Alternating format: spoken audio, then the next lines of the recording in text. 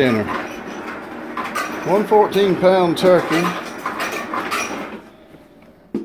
Some nice rolls. What you call these rolls? Ciabatta. Ciabatta rolls. No, ciabatta. Ciabatta rolls. Ciabatta. Shut my mouth. Asparagus wrapped in bacon. What kind of potatoes are these? Those are whipped red potato. Whipped red potatoes with garlic and cranberry sauce. You think that's enough? For now. All right. Hey, let's YouTube, Phil in Florence. Well, we are approaching Thanksgiving Day. Janet bought 2 turkeys recently. Good price, too. I got one here today. It's 14.6 pounds. I thought it was a 12-pounder, but it's a little bit more. Here it is right here. Shady Brook Farms. I'm planning on spatchcocking this turkey, and I'm going to attempt to do it on the Weber kettle. Christy over at Christy's Cooking Channel recently did a spatchcock turkey, and hers was a 14-pounder, so she was able to get hers on the kettle using the slow and sear, so I'm going to try to do the same thing. So stick around, and I'll show you how I do that.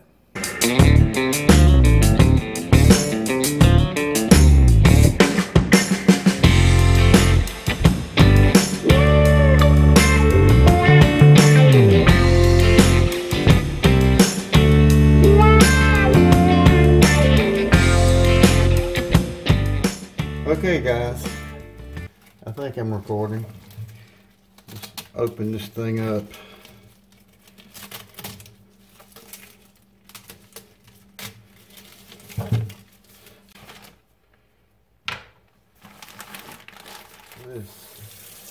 Put a little water on it and wash it off. I'm going to be taking this thing here off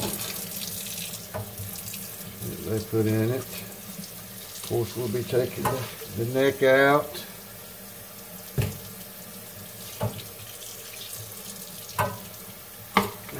Here's that plastic deal. Take the pop-up timer out. Won't need that. Take the giblets out, neck.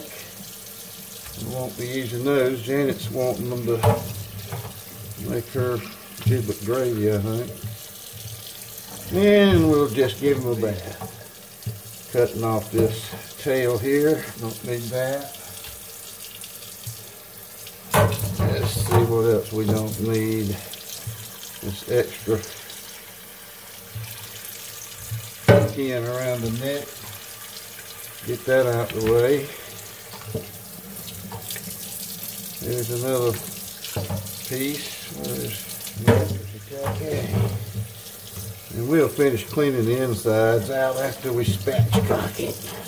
I like that word. Spatchcock. Okay. Enough of that. We'll get us some paper towels here. Let's hold this thing up and just let it drain some water out. I'm going to dry it off and I'll come right back to you in just a minute. We've got it patted down, washed up, trimmed up. Now we're going to spatchcock this turkey, and that means turn it over and cut the backbone. Make 2 cuts right there and cut the backbone out so we can use these cutters here. They seem to work pretty good last time I tried it with the chicken. So let's see how it can handle the turkey. I bragged on it. This has a different grip in the way the jaws are hinged. They cut easier than using kitchen shears, in my opinion. They have more cutting power the way the jaws are set on the tool. You don't have to use as much squeeze pressure.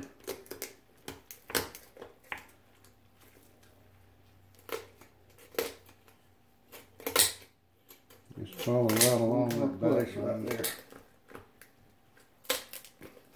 Don't make me get out old hickory. There we go. I'll spin him around. Get that last place. There we go. You can boil that and use that for stock too. You want to splay it out real good. And then you press down and split that open. There we go. Bone off right there. Anything else that's bothering you, just take it off. These bones that are sticking up, it's right there. Alright, I'm good with that. These serve no purpose. See there? There we go. What we're going to do is salt, do a dry brine, and salt this thing down. There we go. I think I found it.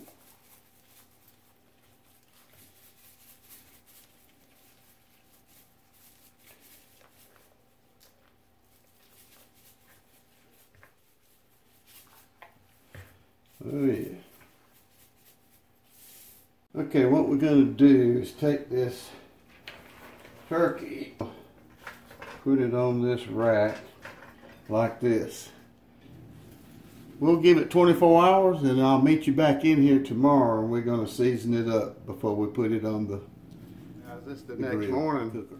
I'm ready to put together the garlic butter and my injection. So let's get started on that. Alright guys, we've got the garlic butter done, we've got the injection done. Now this is going to be the basting mixture. For 24 hours with dry brine with the salt on it as you saw me do.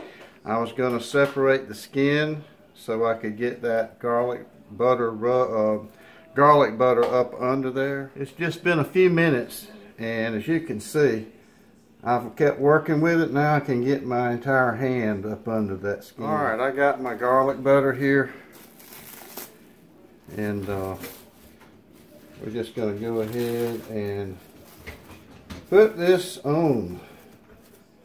Just grab you a gob of it. Spread it out in your hand. And just start rubbing it underneath that skin.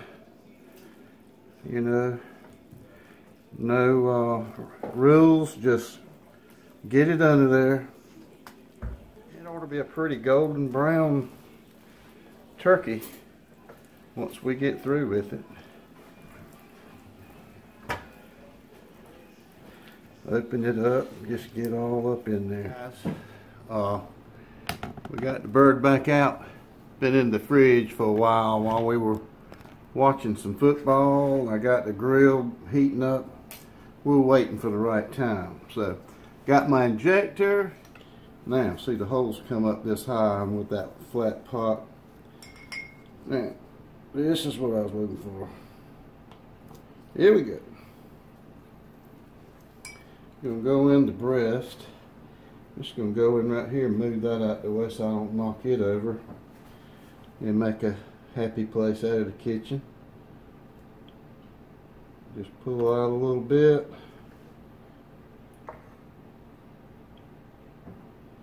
I can see it trying to come back out.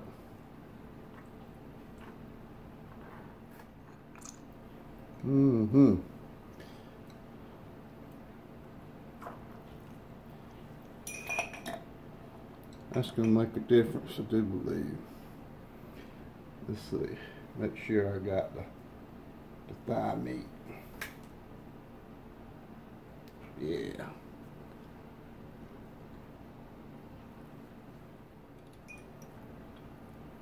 Alright, I think that's good enough. We got just about all of it. Alright, we're going to go out to the cooker and put it on. Using the slow and sear. Ouch.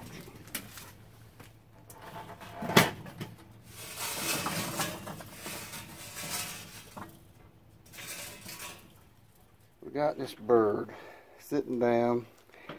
Flat, breast towards the, I'll pull it back as much as I can so it won't burn. Clip, where'd it go? I'm glad I checked. There we go. Alright, everything is good. I'm going to close that down. wide open vent on the top. We're going up to 325.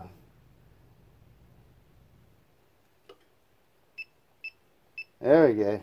And the food, hit food, and we're going down to 165. There we go. Alright, right now the food's at 43. I think I'm going to get them where they're alternating again. Hold the up and the pit down, and it'll start alternating back and forth. 150 on the pit, 43 on the food. Okay. Let's see. I know you'll probably say you don't need a guru to do a chicken or a turkey, but I just got this toy and I want to play with it. So, I'm going to play with my toys. I just want to see what it'll do with this turkey. That's all that's about. So, there you go. We're going to see if it makes a difference. If it'll hold 325. We got to start our timer. Here we go. And there's my other setups. And it's running continuously, of course, trying to get it up there. That's what it's supposed to be doing. You see it? Alright. Well, Toby, you can see where he's at. He's not far away, ever.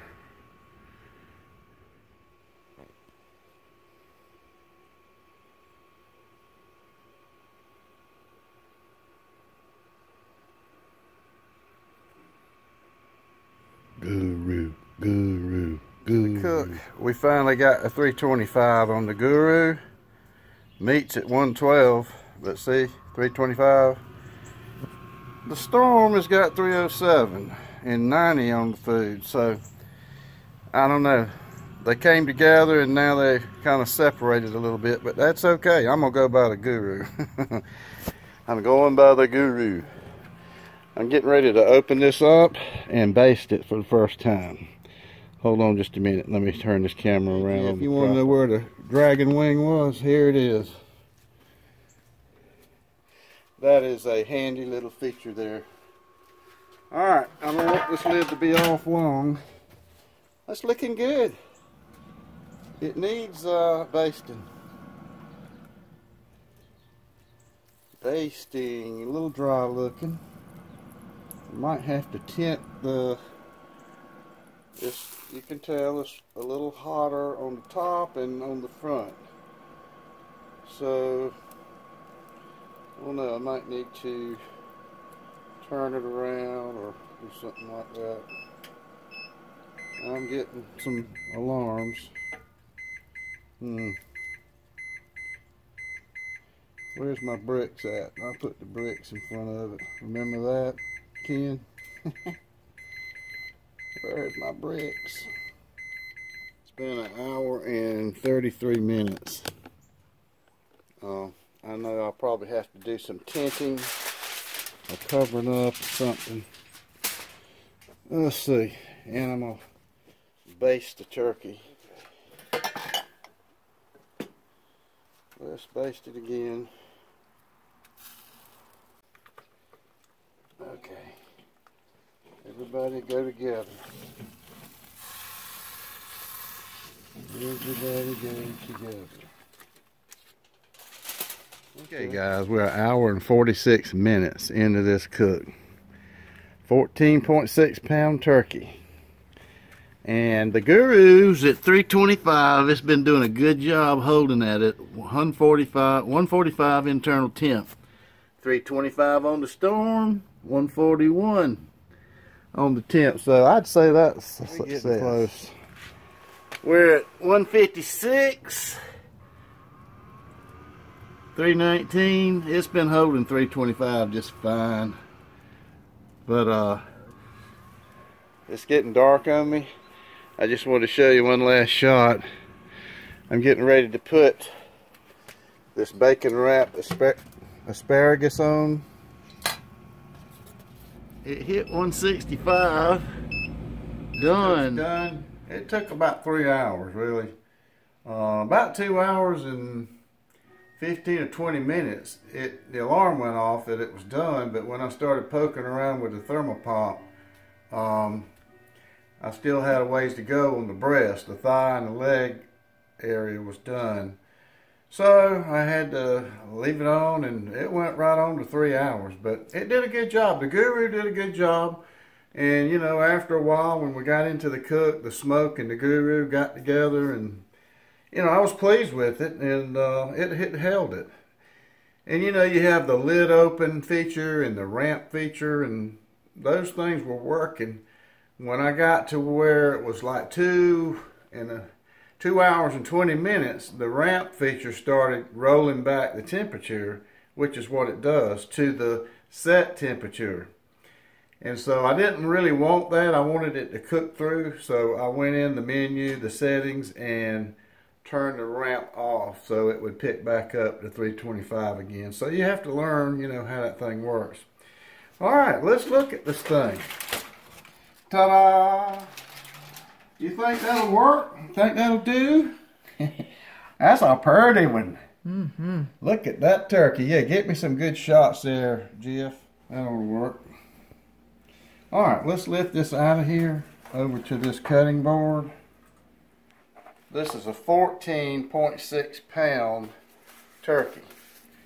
All right, what I'm going to do first, I'm going to take these dark quarters off. It shouldn't take much effort at all to just lift these off of there. Yeah, there we go. Okay. That's pretty. Mm-hmm. Then I'm going to come in and cut these wings off. Now I'm going to go down and take this breast and slide this knife down and take that breast off. Now this to the people, my new slicer. Right, yes. This is a Victorinox, straight from Amazon. We're gonna slice meat now. Mm-hmm. Ooh, I like the way that works. No wonder everybody's ribs and briskets look so good. Just don't cut your hand. The tip of your finger off, I think it would do it. All right. Got a lot of pretty meat here. Mm-hmm. Let's just go in there and take us a piece out. It's nice and juicy. I injected it, and so there's juice running everywhere. Let's try a piece of it. The skin was, when I took it up, the skin was nice and tight. Mm-hmm. Let's try a piece.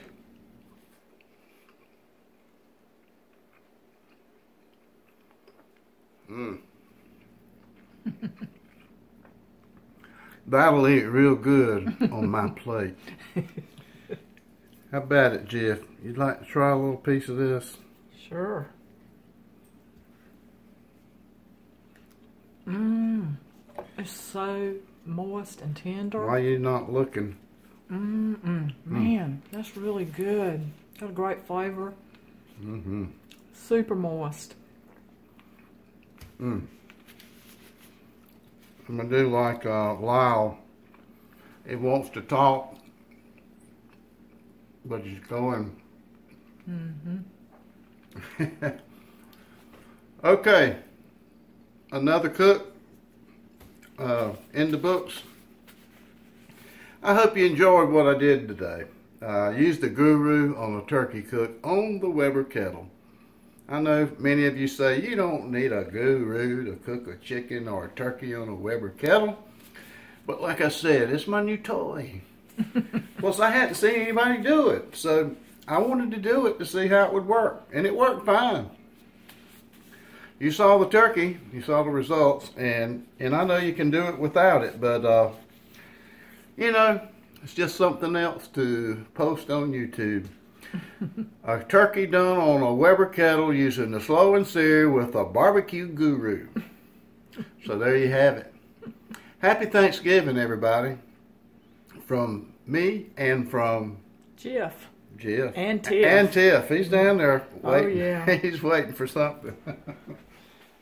Hey, Toby. Toby. Oh, there you are. Yeah. he had to show off a little bit for the camera. Yep. Well, listen, until next time, this is Phil and Florence. And Janet and Florence. Happy Thanksgiving. Happy Thanksgiving. That's right. Bye. Bye.